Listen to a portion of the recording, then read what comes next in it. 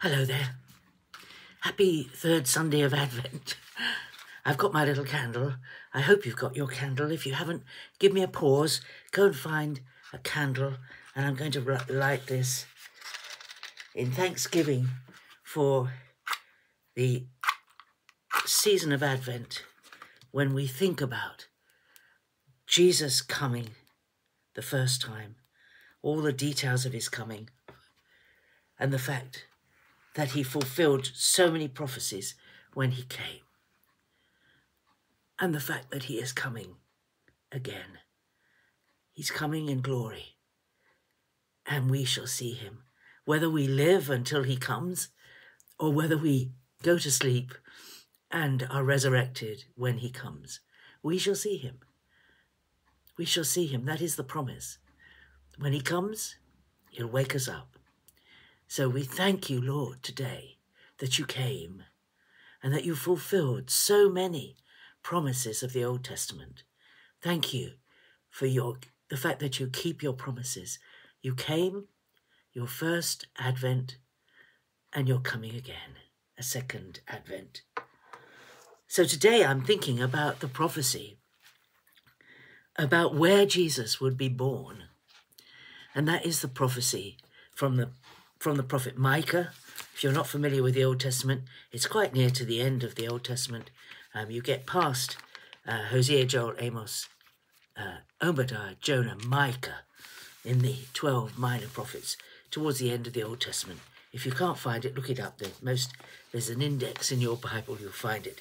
But Micah chapter 5 says this in verse 2, "But you, O Bethlehem Ephrathah, who are little to be among the clans of Judah, from you shall come forth for me one who is to be ruler in Israel, whose origin is from of old, from ancient days. Therefore he shall give them up until the time when she who is in travail has brought forth. Then the rest of his brethren shall return to the people of Israel. And he shall stand and feed his flock in the strength of the Lord, in the majesty of the name of the Lord his God. And they shall dwell secure, for now he shall be great to the ends of the earth." The prophecy of the coming of Jesus, the Messiah, to Bethlehem. Now, you might think, well, why would anyone believe that that applied to the Messiah? Well, when we look at Matthew chapter 2, the well-known story of the coming of the 3 wise men, the Magi from the east, that came and worshipped and brought gifts of gold, frankincense and myrrh. Well, when they came following the star, they went quite naturally to Jerusalem. Now you might say, why would they go to Jerusalem? Well, actually, if you look at a map of the Holy Land, and you look where Jerusalem is and where Bethlehem is, they're very close together geographically. And the star had stopped. So they knew where the baby had been born. And they made the assumption that it would be in the palace, that the King of Kings, the Messiah, the great one, the great ruler, would be born in the palace. So they went to the palace, and Herod the Great was king at that time. And he was troubled, he was distressed, he heard it. And these Magi, these unusual visitors came, and he called in the wise scribes and priests, it's in Matthew chapter 2, and asked where the Messiah was going to be born, the anointed one was going to be born. And they said to him in verse 5, "In Bethlehem of Judea, for so it is written by the prophet, and you, O Bethlehem, in the land of Judah." And then there's the quote of verse 2 from Micah chapter 5. So it was well known and well accepted by the people, and by the scribes and by the people, that the Messiah would be born in Bethlehem. Why was he born in Bethlehem? Because Bethlehem was the town, the little town where, and it was a little town, oh little town of Bethlehem. It wasn't a big city, it was a little town, but it was the town of David's ancestry.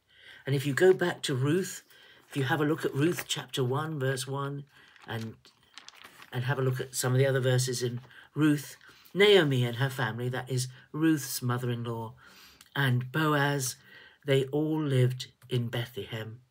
And Naomi and her family had to flee because of a famine, and then they came back to Bethlehem, and it was in Bethlehem that Ruth met Boaz, and that they settled down, got married and settled down, and she had a child, Obed, and Obed was the father of Jesse, and Jesse was the father of David.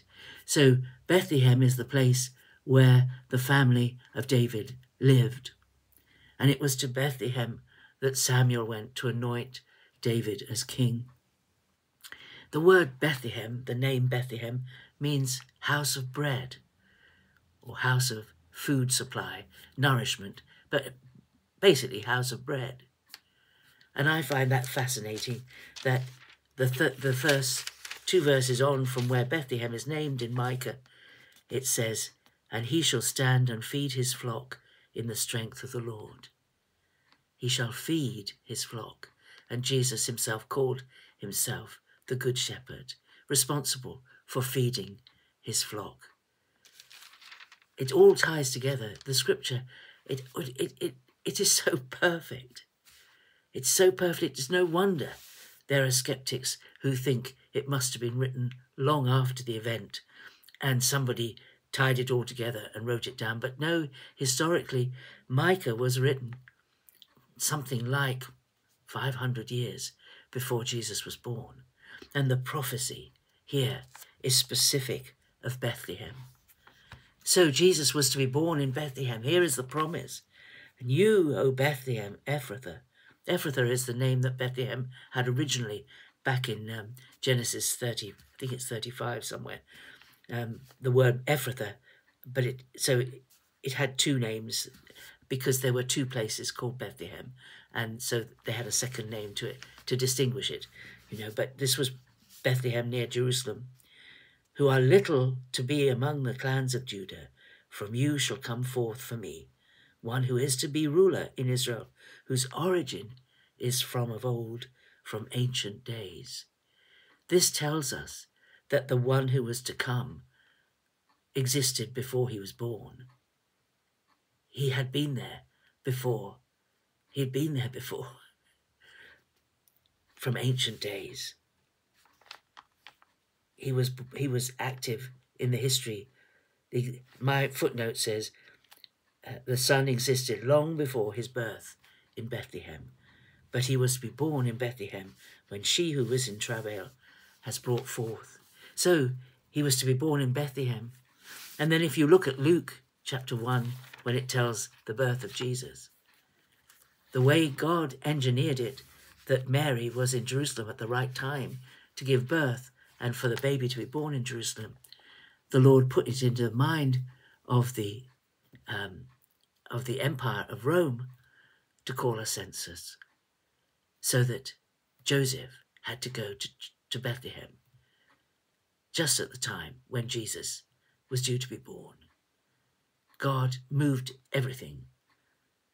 God caused it so that Jesus would be born in Bethlehem and not born in Nazareth. The story of the birth of Jesus is full of God taking action and God making sure that the prophecies that were made of old would be fulfilled in Jesus. And he fulfilled them perfectly. He was born in Bethlehem. As Micah 5, 2-5.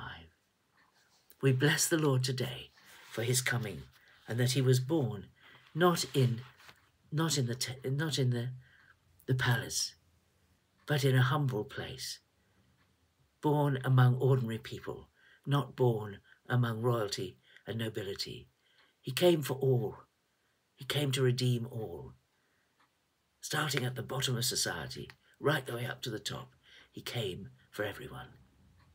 Have a great day today, the 3rd Sunday of Advent. God bless you. Bye-bye.